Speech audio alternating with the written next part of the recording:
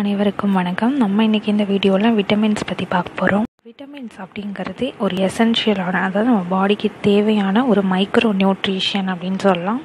So நம்ம பாடியில் micro nutrition 2 type of nutrition நம்ம பாடி எடுத்துக்கும். அதில் விட்டமின் மைக்ரோ நியூட்ரிஷனுக்கு கீழே வரும். இந்த விட்டமின் நம்ம பாடியில் நிறைய ஒர்க் பண்ணுது. என்னெல்லாம்னு பார்த்தீங்கன்னா, ஃபுட்டை எனர்ஜியாக கன்வெர்ட் பண்ணுறதுல இந்த விட்டமினோட ரோல் நிறையா இருக்குது. நம்ம பாடிக்கு தேவையான நோய் எதிர்ப்பு சக்தி, இம்யூன் சிஸ்டத்தை இன்க்ரீஸ் பண்ணுறதுல இந்த விட்டமின் நிறைய ஹெல்ப் பண்ணுது. ஸோ கண்ணில் இருந்தும் அப்புறம் நம்ம போன்ஸ்லேருந்து நிறைய விதமாக ஹெல்ப் பண்ணுறது இந்த விட்டமின் தான். ஒவ்வொரு விட்டமினும் ஒவ்வொரு ரோலை பண்ணும். நம்ம டைப்ஸ் ஆஃப் விட்டமினில் அதை பார்க்கலாம். நமக்கு தேவையான விட்டமினை நம்ம பாடியே சிந்தசைஸ் பண்ணிக்குமா அப்படின்னா, சில விட்டமின்ஸை சிந்தசைஸ் பண்ணிக்கும், சில விட்டமின்ஸை சிந்தசைஸ் பண்ண முடியாது. எக்ஸாம்பிளுக்கு விட்டமின் டி எடுத்துட்டிங்கன்னா அது சன்லைட்லேருந்து நமக்கு கிடைக்கும். அதே மாதிரி விட்டமின் B3 நியாசின் சொல்லுவாங்கள்ல, அது நம்ம அமினோ ஆசிட் ட்ரிப்டோஃபான் நமக்கு சிந்தசைஸ் பண்ணி கொடுக்கும். அதே மாதிரி விட்டமின் கே அண்ட் பயோட்டின் அது நம்ம கட்டில் உள்ள பாக்டீரியா நமக்கு சிந்தசைஸ் பண்ணும். ஸோ இந்த விட்டமின்ஸை தவிர மற்ற எல்லா விட்டமின்ஸும் நம்ம ஃபுட்லேருந்தும் நம்ம டயட்லேருந்து தான் நம்ம எடுத்துக்கணும். இப்போ கிளாசிஃபிகேஷன் அல்லது டைப்ஸ் ஆஃப் விட்டமின்ஸ் பற்றி பார்க்கலாம். ஸோ விட்டமினை மேஜராக 2 டைப்பாக கிளாஸிஃபை பண்ணுவாங்க. ஒன்று ஃபேட் சால்யுபிள் விட்டமின், கொழுப்பில் கரையக்கூடியது. இன்னொன்று water soluble vitamin. Fat soluble vitamin அப்படின்னா அதுக்கு கீழே vitamin A, D, E and K 4 vitamin வரும். வாட்டர் சால்யுபிள் விட்டமின் அப்படின்னா பிசி, இதுக்கு நீங்கள் WBCன்னு ஞாபகம் வச்சுக்கலாம், அதாவது ஒயிட் பிளட் செல் பிசி அப்படின்னு ஞாபகம் கூட வச்சுக்கலாம். அதுக்கப்புறம் பி காம்ப்ளெக்ஸ் விட்டமின், அதாவது பி விட்டமினை பி காம்ப்ளெக்ஸ் விட்டமின் அப்படின்னு சொல்லுவாங்க. இதுக்கு கீழே 8 விட்டமின்ஸ் வரும். ஸோ இப்போ நம்ம விட்டமின் ஏ பார்க்கலாம். விட்டமின் ஏ இன்னொரு நேம் ரெட்டினால்.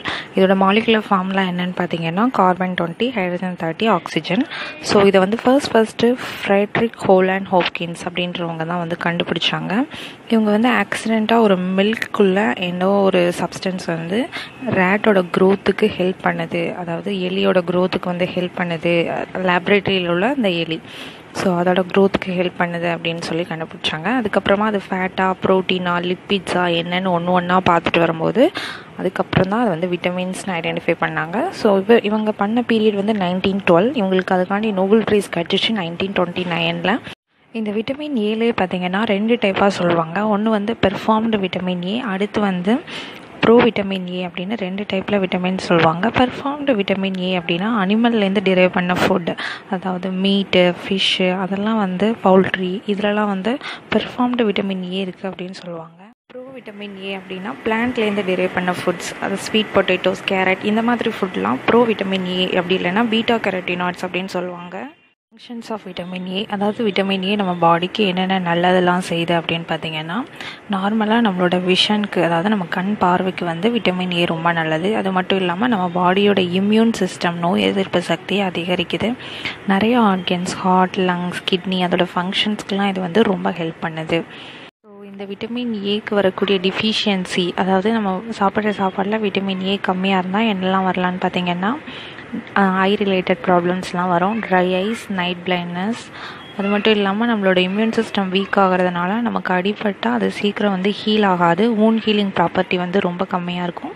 அதே மாதிரி க்ரோத்தும் நமக்கு கம்மியாக இருக்கும் அப்படின்னு சொல்லலாம் விட்டமின் ஏ குறைபாடு இருந்தால். Next vitamin B. Vitamin B அப்படிங்கிறது வாட்டர் சால்யுபிள் விட்டமின். இது செல்லோட க்ரோத்துக்கும் மெட்டபாலிசத்துக்கும் ரொம்ப ஹெல்ப் பண்ணும். ஸோ விட்டமின் பி அப்படின்னு எடுத்தாலும் நம்ம செல் க்ரோத் அப்படின்னு நம்ம ஞாபகம் வச்சுக்கலாம், செல் growth and metabolism. So vitamin B அப்படின்னா பார்த்தீங்கன்னா அதில் ஒரு 8 விட்டமின்ஸ் உண்டு. அதை பி காம்ப்ளெக்ஸ் விட்டமின் அப்படின்னு சொல்லுவாங்க. என்னென்ன விட்டமின்லான்னு பார்த்தீங்கன்னா, vitamin B1 thiamine, vitamin B2 riboflavin, vitamin B3 niacin, vitamin B5 பேந்தோதெனிக் acid, vitamin B6 pyridoxine, vitamin B7 biotin, vitamin B9 folic acid, vitamin B12 சைனோகோபாலம். நீங்கள் ஒரு வேளை காம்படிட்டிவ் எக்ஸாம் ப்ரிப்பேர் பண்ணுறதா இருந்தால் பி காம்ப்ளெக்ஸ் விட்டமின் ஒவ்வொரு விட்டமின்குள்ளே, அதாவது B1லேருந்து ஸ்டார்ட் பண்ணி B12 வரைக்கும் உள்ள molecular formula plus empirical formula படிச்சுக்கணும். அதுக்கப்புறம் இதால் வரக்கூடிய டிஃபிஷியன்சி, இப்போ B1 தயமின் எடுத்துட்டிங்கன்னா பெரி, அதே மாதிரி சைனோக்ளோபாலமின் வரைக்கும் என்னென்ன டெஃபிஷியன்சிலாம் வரும் அப்படிங்கிறது தெரிஞ்சு வச்சுக்கணும். ஸோ இதெல்லாம் ரொம்ப இம்பார்ட்டன்ட். அதுக்கப்புறம் விட்டமின் பிலேயே 2ஆக பிரிப்பாங்க. ஒன்று எனர்ஜி ரிலீசிங் விட்டமின், இன்னொன்று ஹெமட்டோபாய்டிக் விட்டமின். விட்டமின் ஃபோலிக் ஆசிட், சைனோகோபாலமின், அதெல்லாம் ஹெமட்டோபாய்டிக் அப்படின்னு சொல்லுவாங்க. ஸோ அதெல்லாம் பற்றி நீங்கள் கண்டிப்பாக தெரிஞ்சு வச்சுக்கணும். B complex vitamin. நெக்ஸ்ட் வந்து விட்டமின் சி. விட்டமின் சியோட இன்னொரு நேம் அஸ்கார்பிக் ஆசிட் அல்லது அஸ்கார்பேட் அப்படின்னு சொல்லுவாங்க. இதோட ஃபார்முலா பார்த்தீங்கன்னா கார்பன் 6 ஹைட்ரஜன் 8 ஆக்சிஜன் 6. இது வந்து வாட்டர் சால்யுபிள் விட்டமின்க்கு கீழே தான் வரும். நெக்ஸ்ட் வந்து ஃபங்க்ஷன்ஸ் ஆஃப் விட்டமின் சி, அதாவது விட்டமின் சி நம்ம பாடிக்கு என்னென்ன ஃபங்க்ஷன்லாம் பண்ணுது அப்படின்னு பார்க்க போகிறோம். ஸோ ஃபர்ஸ்ட் வந்து ஃபார்மேஷன் ஆஃப் கொலாஜன். கொலாஜன் அப்படிங்கிறது ஒரு இம்பார்ட்டன்ட் ப்ரோட்டீன். இது நம்ம பாடியில் அதிகமாக ப்ரெசென்ட்டாக இருக்குது. எந்த இடத்துலன்னு பார்த்தீங்கன்னா bones, muscles, skin, tendons. Next vitamin C நிறைய ஆன்டி ஆக்சிடென்ட்ஸை ப்ரொடியூஸ் பண்ணோம். ஸோ ஆன்டி ஆக்சிடென்ட்ஸ் வந்து என்ன பண்ணோம் அப்படின்னா நம்ம எல்லாருக்குமே தெரியும், ஃப்ரீ ரேடிக்கல்ஸை டெஸ்ட்ராய் பண்ணோம்.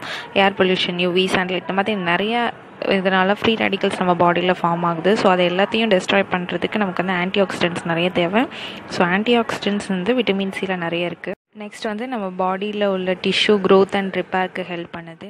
அப்சார்ப்ஷன் ஆஃப் அயான் அந்த மாதிரி மினரல்ஸ் எல்லாம் அப்சர்வ் பண்ணுறதுக்கு விட்டமின் சி வந்து ரொம்ப ஹெல்ப் பண்ணுது. Scurvy, slowly healing wounds, try damaged skin, இதெல்லாம் வந்து விட்டமின் சி குறைபாடுனால வரக்கூடிய டிஃபிஷியன்சி.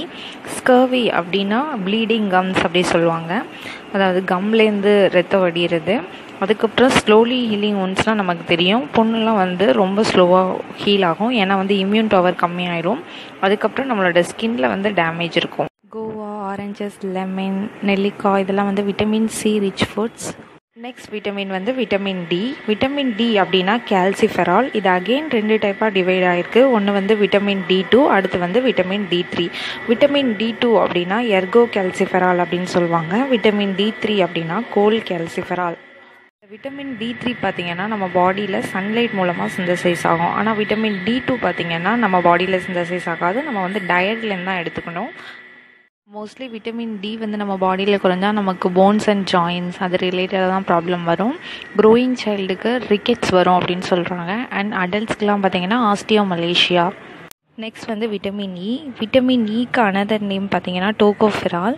ஸோ இதோட மாலிகுலர் ஃபார்முலா பார்த்தீங்கன்னா carbon 29, hydrogen 50, oxygen 2.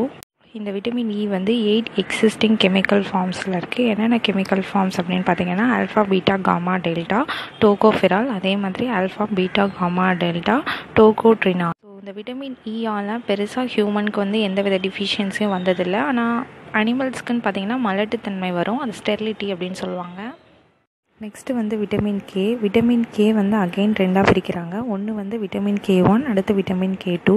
Vitamin K1 அப்படின்னா ஃபைலோகுயினைன் அப்படின்னு சொல்லுவாங்க. விட்டமின் K2 அப்படின்னா மெனோக்யூனைன் அப்படின்னு சொல்லுவாங்க.